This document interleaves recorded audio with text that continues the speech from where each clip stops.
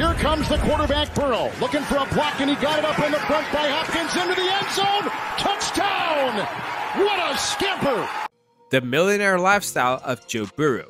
The 2020 NFL Draft's first selections had a silent first season, but played great in his second season. He was the NFL's completion percentage leader and was the top quarterback snub for the Pro Bowl according to The Athletic. As his season was great, it's worth looking into how that has had an impact on his personal life.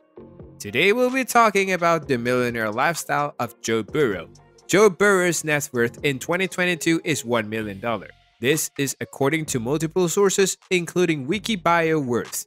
As explained in the beginning, the Bengals quarterback has been instrumental for Cincinnati to come back to the playoffs.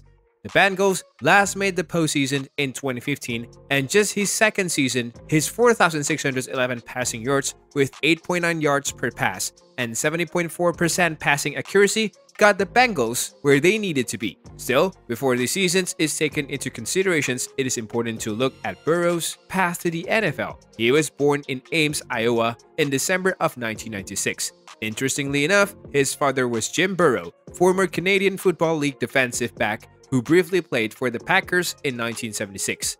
After his career as a defensive back in Canada, Jim Burrow started his coaching career. From 1981 until 2018, Joe's father was involved with coaching positions at many universities around the US, most notably Nebraska, Ohio, and North Dakota State. Since his father was the assistant coach at the Ames High School, Joe Burrow was born and raised right there. In 2002, as his dad relocated to Nebraska to be an assistant coach, Burrow was able to attend the Rose Bowl, which Miami won. His football career started in Ohio, as his father was defensive coordinator for the Ohio Bobcats. It started in 2011, and it was at Athens High School.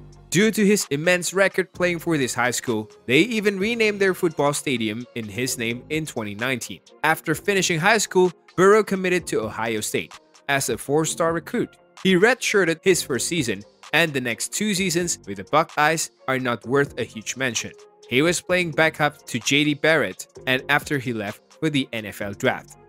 The Buckeyes chose Dwayne Haskins to be their next starting quarterback, which was not beneficial for Burrow. He decided to switch schools and chose Louisiana State University, where he would be the starter. His two-year stint at LSU was what brought him to the highest positions in the 2020 NFL Draft. In his first season playing for the Tigers, Burrow and his squad finished 10-3, won the Fiesta Bowl, and earned a sixth spot in the AP poll. Going into next season, not many expected the Tigers to have such a great result.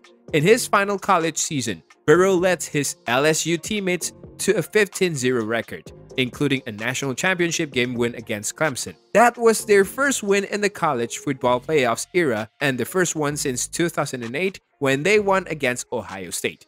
After this success and the various individual trophies such as Heisman Trophy, Lombardi Award, and Manning Award, to name a few, it was time for the leap to the professional league. He was selected first by the Cincinnati Bengals and was the only rookie to start the first week. After 10 weeks of football without much success, in a Week 11 game against the Washington football team, Burrow tore his ACL and MCL in his left knee. Due to this, his season was stopped.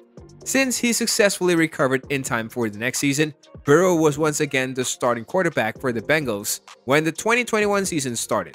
However, after a 2-7-1 season behind him, Burrow was exceptional.